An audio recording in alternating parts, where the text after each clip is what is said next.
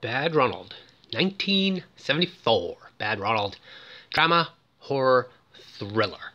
Scott Jacoby knocks this one out of the park. The Wilby place is haunted by a ghost who isn't dead. Now, Bad Ronald was a TV movie, and I don't want to nitpick here, but a little bit kind of underwhelming with the font, right? The credits. A little lazy. So everybody knows that Ronald Wilby is bad. Sure, he's a pervert, sexual deviant, murders children, probably a masturbator as well. But I do want to point out a couple things here. Now, I'm not making excuses for Ronald's horrific crimes. Let's just roll the film and you'll see what I'm talking about. So it's Ronald's birthday, 17 candles on the cake, and he's going into his last year of high school. Now, Elaine Wilby, Ronald's mother, she's got some gut pains, but no worries, Ronald knows where the medicine is. Now, the day after Ronald's 17th birthday will be the 10-year anniversary of his parents getting divorced, and Ronald hasn't seen his father in 10 years. So, no father figure, and Ronald learns perhaps for the first time, his mother tells him that she had made a deal with Ronald's father that to forego the alimony, but she would have sole custody and he would have 0 visitation rights. Now, this is just sick and psychotic. A boy needs his father. Ronald hasn't seen his dad since he was 7.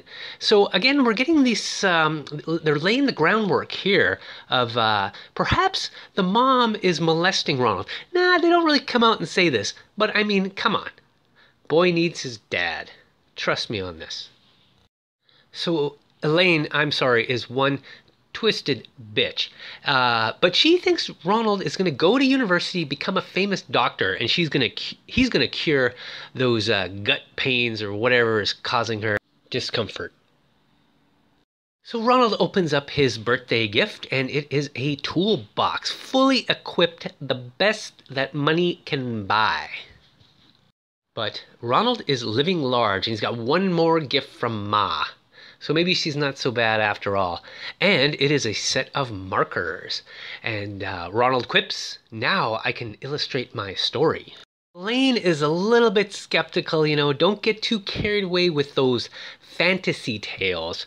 But Ronald, for the first time, shows a bit of the psychosis running through this teenager's brain when he tells his mother, oh, this is real. This place he's drawing, his story, it's real. So again, we're seeing this kind of, these are kind of the early signs of, antisocial, doesn't really quite have a grip on reality. And we're going to see an example of this in the next scene. Now, Ronald, he's dressing up, he's looking pretty good, looking pretty sharp, but I don't think he quite understands, again, he seems to lack this kind of grasping of reality. Yeah, you could slap on the cologne and, put on some cool clothes, right? But I really don't advise this idea. He tells his mom he's going to ask Laurie Matthews out on a date. And I'm sorry, if this woman is not giving you kind of the look, giving you the vibes just to go in there and, ask a woman out cold on a date, oh, I'm sorry.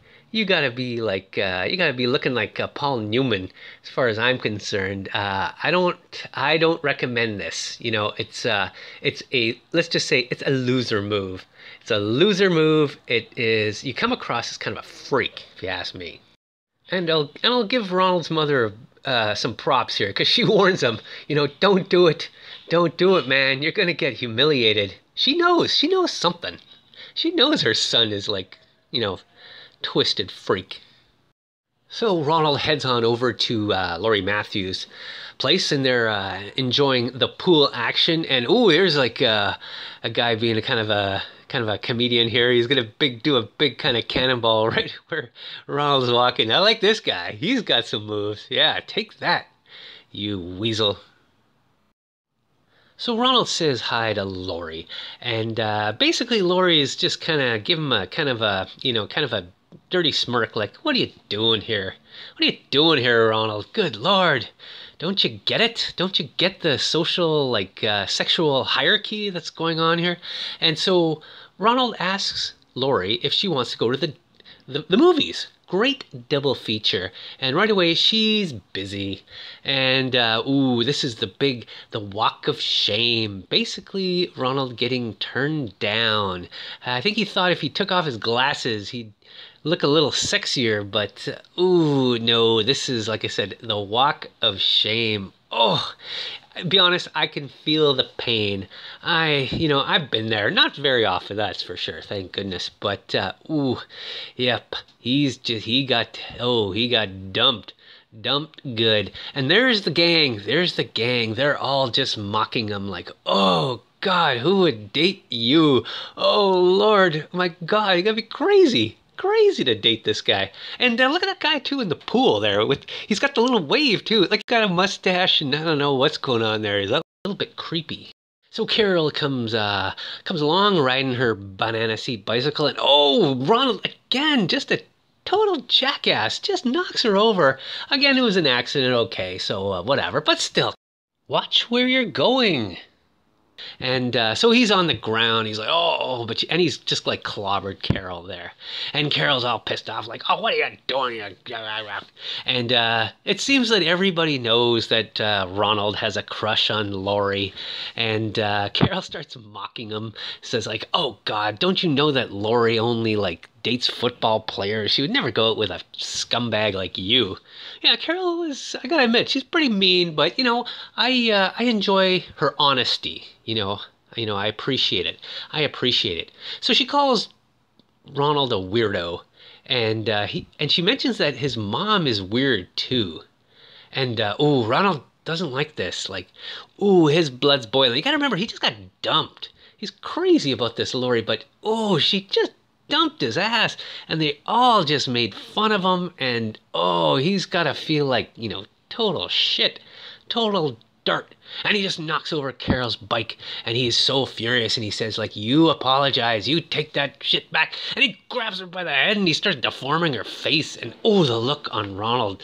He is a man possessed. He could be possessed at this very moment, possessed by demons. The terror. And he takes that Carol, and he got her grabbed by the head, and he throws her and smashes her head against some kind of cinder block there, and she's dead. And suddenly, the demonic possession seems to have escaped Ronald, and he's remorseful. Oh Lord, he's about to cry. He's like, "Oh my God, what have I done?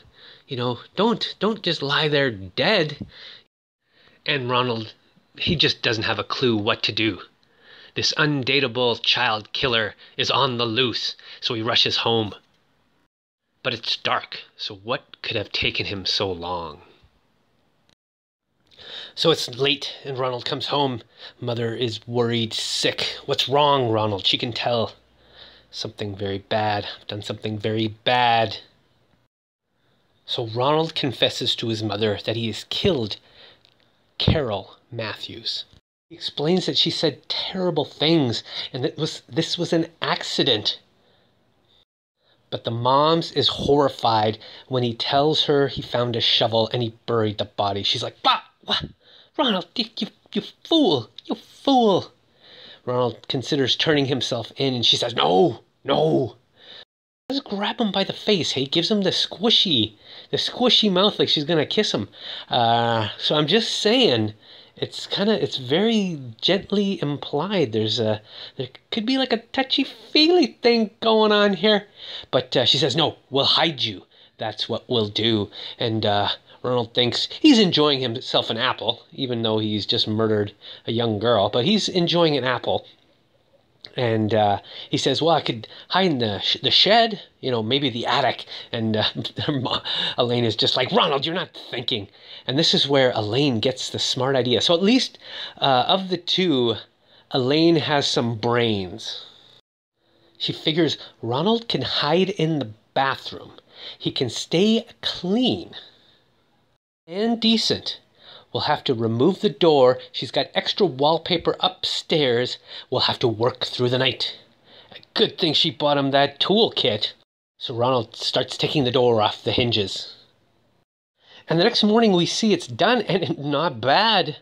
The kid's got some skills. Geez, could be a fine carpenter. Forget about this this doctor career. Forget that. Geez, if you can do that overnight. Oh my God. Geez, start your own business. Gee whiz. Like I said, this guy's got some real talent. Real home improvement talent. And he's even jimmied like a little door through the kitchen pantry, the cupboard there. He can hide. They've got a secret knock. 2 for danger, 4 for safety. And yeah, even Mom is looking, going, geez, my kid. Good Lord, maybe become an architect or something like that. I don't know about this doctor. Gee whiz, I don't know. Seems like you're wasting your time. And let's remember that Ronald can draw, so, I mean, architecture should be right up his alley. I don't know what this doctor, he just is going to become a doctor so he can cure his mother? That'll be like another 10 years. Oh, come on. Here we got the shot of the bathroom, and Ronald sits and kind of just, just basking in the glow of his craftsmanship. Bravo, bravo, Ronald. So it doesn't take long for the cops to show up. 2 days.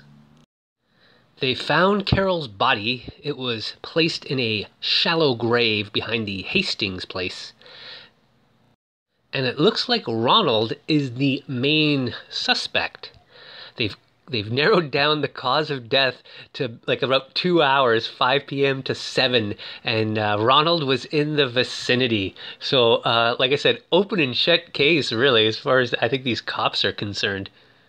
But Elaine says Ronald has gone missing. He's told her that he's out of there. He's leaving, and he was upset, and so she doesn't know where he is. She doesn't know when he's coming back. And Ronald is in his little hideout there, the lair, as it's going to be called. And he's just having himself a little chocolate bar, kind of nibbling at it. Probably thinking about who he's going to kill next. Psychopath. So not bad acting from the moms. And the cops say, hey, do you mind if we look around? And she goes, of course I mind. But she says, but, go ahead. So one heads upstairs and the other kind of snoops around on the main floor.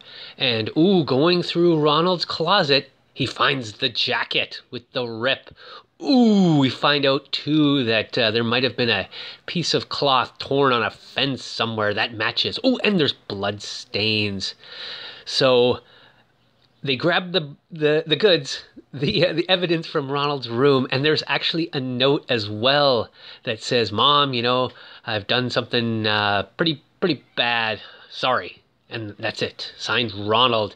And the mom is doing just some terrific acting, like, oh no, he's a decent boy. She's like being like horrified. But this is kind of weird too, because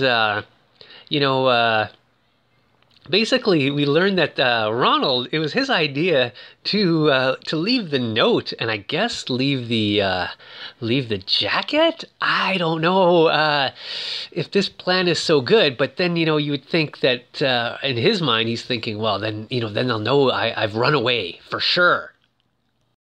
And Elaine just thinks this is brilliant. Oh, we've just totally bamboozled the cops. They don't understand the criminal minds that they're dealing with. They're just like they're like the puppet masters. So the routine starts, you got Ronald working out, and, Elaine is making him breakfast and doing that kind of stuff. He's getting used to life in the lair, as they're going to start calling it. And he mentions to his mom, he says, today I draw Princess Vansetta. And I'm just like, oh no, Ronald, you've been in that, that room maybe a little too long. You got no no magazines or anything, nothing to look at. I don't know, but he's starting to get into this fantasy princess kind of business. Yikes. The mind, you can tell, is slowly starting to deteriorate. Now, Ronald hears some strange noises, staying in his lair, but it looks like the neighbor, Mrs. Schumacher's, poking around. She's always snooping around. Oh, I hate that nosy neighbor. Ooh, I don't care if you're German like me. Miss Schumacher, you mind your own business, you old bag. So it looks like we got a treatment here. The history of Atranta. Doesn't quite roll off the tongue there, but looks like it's quite long actually. Quite the effort he put in there. And I gotta admit, look at that. If you want to call it calligraphy there. My God, nice penmanship. Gee whiz! I'm telling you, this Ronald character. Forget the whole doctor business. Good Lord, man, get into you're into drawing and stuff like that. I'm saying architecture. Jesus, I don't understand this mom. Jeez, she's so selfish. Just, basically we learned she's got gallbladder problems, but I mean, stop thinking about yourself. Push your son in the direction of like architecture. It just seems like a no-brainer. The guy's got like natural skills. But unfortunately, this whole idea too of like, skipping town, he's going to have to get a new identity and, maybe going to school. It's maybe, like I said, I think he's better off starting his own business, becoming an independent contractor. I think you got to just sort of think about that whole doctor career is like out the window. Good Lord, look at all these signs here. So Ronald is, he's working on his trigonometry and his chemistry, and he's spending his days, I guess, and nights doing a lot of drawing. And there he is. He's kind of doing some charcoal drawings, I suppose. Kind of action drawings. Not really my style. I think it's a little sloppy, but I'll give him credit. I'm a bit of a snob. I've always had the natural drawing abilities from very, very, very young age. And so here we see Elaine and Ronald basically kind of having dinner together. Ronald staying in his little lair there, eating dinner on the floor like a savage. But remember, he is a murderer, and trying to escape justice. And this is when we learn Elaine has some of the gallbladder issues, and she's been tested, and she's going to need a little bit of surgery. I think Dr. Harris said maybe a little light surgery. She could be in the hospital for about a week. So she's got Ronald a little hot plate there for his lair, and and they're stacking up the groceries, just like, okay, you stay in there for a week and you cook your own meals. And this is when Ronald says, "Mother, I'm afraid." So Ronald is making himself a glass of powdered milk, and I'm sorry, what a savage. I have never, ever had powdered milk in my life. I don't know what kind of lowlife would drink powdered milk. Now, I'm going to just say that I have had that coffee mate. Was that powdered whitener or whatever? I've tried that. Okay. But powdered milk, I'm sorry. No. And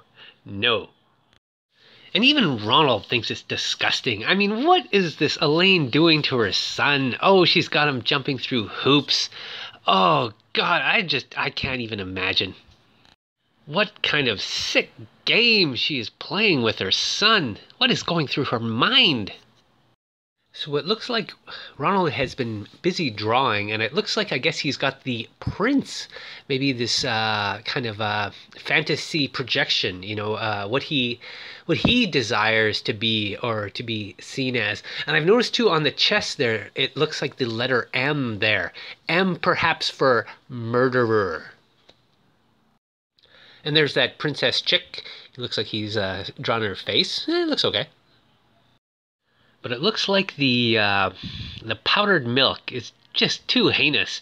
And so Ronald is venturing out of the lair to get some real food, not that chemical crap his mom told him. Ugh, yikes, gross. So like the savage he is, he crawls through the kitchen to the fridge and he pulls something out and he starts eating it with his hands. But he hears something, so he quickly ducks and hides.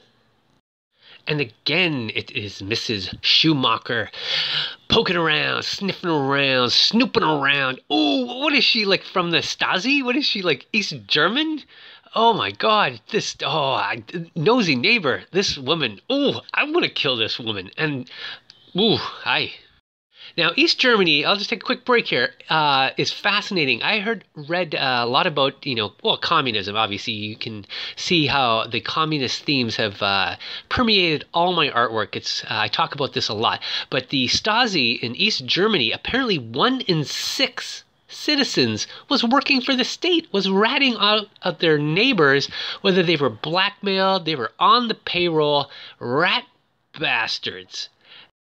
So we got a little Michelangelo action going on here, and Atranta. Oh, you gotta change that name. I'm sorry, that thing it just doesn't flow. It's actually hard to say. So here we meet Aunt Margaret and Mr. Roscoe, who is a real estate agent, and we get the news that Elaine has died. And all that Ronald can do is nibble on his chocolate bar. So the house is going to be sold quick. But at this point, Ronald, I'm just assuming, is feeling bold. He's come out of his lair. He's not crawling on the ground, not worried. And he's got his little hand drill there. And he's drilling holes. And he's cut a nice actual hole there in the lair to get into the crawl space. Again, I'm telling you, this kid, he's got the home improvement skills. I mean, Jesus, no one recognized this, hey? This guy, it kind of, I don't know, jeez. So I'm kind of impressed with his little trap door, if you want to call it that. And now he can leave the house if he wants. So he crawls under the house, and he's looking through, I guess, almost that, not exactly lattice work, but it's got kind of this goose duck kind of feature, and he sees, Fräulein Schumacher, wie geht es? And she's snooping around, of course. So more holes and more drilling from Ronald. We're starting to now kind of get this, laying the groundwork for his newest perversion, the voyeurism. And Mr. Roscoe is back showing off the house, and apparently it's going to go cheap. And Mrs. Wood here, she's loving the house, but she is curious that there is only 1 bathroom, but still loves the house. And you can see Ronald is taking advantage of his little peephole, peeping Ronald. And more holes being drilled by Ronald. And then we meet Babs. The whole family has now come to Ronald's house to decide if they're going to buy. And Ronald is enchanted. That's right, Ronald. Check out that jailbait. I can only imagine what Ronald is thinking right now. In that twisted, perverted mind. Rape and murder. What else? What else could it be? So we meet the entire family. Althea, Ellen, and of course Babs. And now the dad turns out to be Dabney Coleman, Mr. Wood. He will always be Merle Jeter to me. Mary Hartman. But that's okay. So basically Ronald, I think, has hit the jackpot here. Ooh, the 3 daughters. But you can tell Ronald is a little bit infatuated with the youngest. Let me say that again. The youngest of the daughters, Babs. And he says to himself, "You're as beautiful as a princess." So clearly Ronald likes them young. And this is, well, it is quite unforgivable. The murder, yeah, maybe it was an accident, even though you grabbed her and threw her head on the cinder block. But, lusting after the 14 at this point? 15 tops. But, you're getting a little, yeah, nah, Ronald, nah, not good. And then we meet the comedian again. This is that Dwayne Matthews. Looks like he's going out with Ellen. And so she introduces her to her dad, Mr. Wood. And he's like, hey, how you doing, kid? And boom, like that. In the next scene, he is there eating their food, eating their dinner. But you gotta admit, Ronald's got a nice little shot there of the family having dinner. And those circles, I'm starting to enjoy it. It's kind of like a family circus cartoon. So it's a good look. But then Dwayne virtually destroys the dinner with the conversation of, oh, this used to be Ronald Wilby's home, and he murdered my little sister. And Althea says, oh, Babs was right. This house is evil. Babs was getting the bad vibes when she first walked in. And the girls were making fun of her. You could tell she was kind of the odd one out. She was like the runt. So the two older sisters were, beating down on Babs. And so, hey, Babs, maybe she's sensing something. Maybe she can smell Ronald through the walls. Because we see that he's not really keeping clean there. He's looking a little dirty there. And maybe not the most hygienic. But Babs is maybe sensing his evil. Maybe his evil, the vibrations are going through the walls. And Babs, she knows. She can sense it. And now we go back to more of Ronald's drawings, and it looks like this is the evil foe. And I think he might even have a person in mind who will embody this person who wants to thwart his plans. So basically, you could almost say that deep down, Ronald, perhaps maybe he's not just a child murderer. Maybe there's more to him. Perhaps he's into this, maybe like genociding the entire family. This is the impression I get now that it seems that Dwayne is into his crosshairs there. So Ronald is resorting to graffiti on the bathroom walls. Exactly. A lot of mother stuff. A lot of mom stuff. And then we see some backwards lettering. We've got kind of this... these kind of mathematical symbols, and the E and the N kind of backwards symbol, and the backwards could represent, kind of this, like a mirror image, kind of perhaps a split personality, but most likely this latent homosexuality. Okay, so it looks like the family, Woods, are going on a picnic. So this gives Ronald an idea. He needs some real food, not that crap, powdered chemical crap his mom was giving him. So he basically just leaves, goes right out into the kitchen, stands like fearless, and he's in the kitchen and he's raiding, he's grabbing stuff, drinking milk right out of the glass bottle. And it's gross, and sure, I've done this, but when you see someone else do it, it's different. What a pig. Cue the scary music.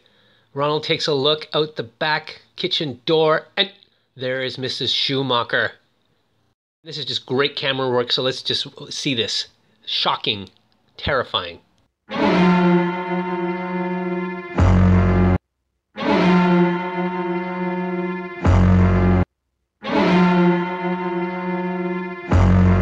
So Ronald, that dirtbag, who knows what's on his mind, but he begins to approach Mrs. Schumacher. And again, it's her own damn fault, the nosy neighbor. But perhaps in her mind, she is seeing a ghost. And she is freaking out in her big paisley shirt there. And she takes a tumble down the back stairs and lands on her head. Probably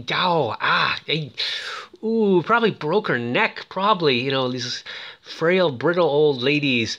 And there she is, passed out, and Ronald figures, they're going to blame this on me. But I'm going to say this is 100% Ronald's fault. So Ronald doesn't even bother taking her pulse. He kind of calls out her name, but no response. So he drags her into the crawl space. And we don't know what he's doing in there, in that crawl space with the body, but we do see the shovel. So we can just assume maybe a quick cop and a feel and bury the body, speculating here. So Babs is hearing things that nobody else is hearing. And Ronald continues his descent into madness. Ronald is out and about, stretching his legs, checking out the furniture. But you guessed it, right away he goes to one of the daughter's rooms. He starts looking through the drawers and he finds a diary, and right away he's just like, oh, I gotta check this out. Oh, what a sneaky. But of course it's locked and he can't figure it out. I mean, come on, Ronald, what? Now you're a locksmith? Okay, I'll give you the handyman stuff, but and then he hears a noise. Someone's home, so he's gotta get out of there quick. But it looks like Ronald has left some fingerprints or some evidence. He was trying to jimmy the lock, and Ellen suspects Babs has tried to read her diary. And Babs is like, oh, you're always picking on me and blaming me. Now, I just want to say here, I like the kind of the duck face going on with Babs. So now I'm starting to see it. Now I'm starting to see Ronald, the appeal. Yeah, okay, she's young, but that duck face, I'm sorry. The duck face, I've said this for years and years. This is the greatest thing about the internet. The duck face is the high point of civilization. And I didn't mention there was, again, maybe there's a ghost in the house. That's what Althea says. And then there was this issue with the eggs. There was a half a dozen hard-boiled eggs, and now there's only 2. So again, some funny business. Let's just say Ronald, he's getting sloppy. And I'm just saying the way he's dressed and, his bathing habits. But yeah, he's getting a little sloppy. But the woods, they're like always out and about, so they're gonna be gone for the weekend. And Babs is playing a little tennis, and no one's around. And again, she heads upstairs to her room, and she is shocked. She is absolutely stunned. There's this big ugly poster on her wall, some kind of like crummy drawing, and it's Ronald, and she shrieks. She's thinking, who's this undateable dude in my room? So right away, Ronald grabs her mouth and says, "Quiet!" And he tells her he is Prince Norbert, ruler of Atlanta. I finally said it. Come with me, he says. And Babs makes a break for it, and she runs right out of the house. She goes next door to Mrs. Schumacher's place, and the door is open, so she rushes inside. She tries the phone, but it's dead. Ronald is in hot pursuit, and he has pulled the telephone line. She runs and hides in the basement. Ronald is wise to her hiding spot, and he locks the door behind her. So Ronald quickly heads back to the house, and he removes his crummy drawing and starts ripping it up from Babs's room.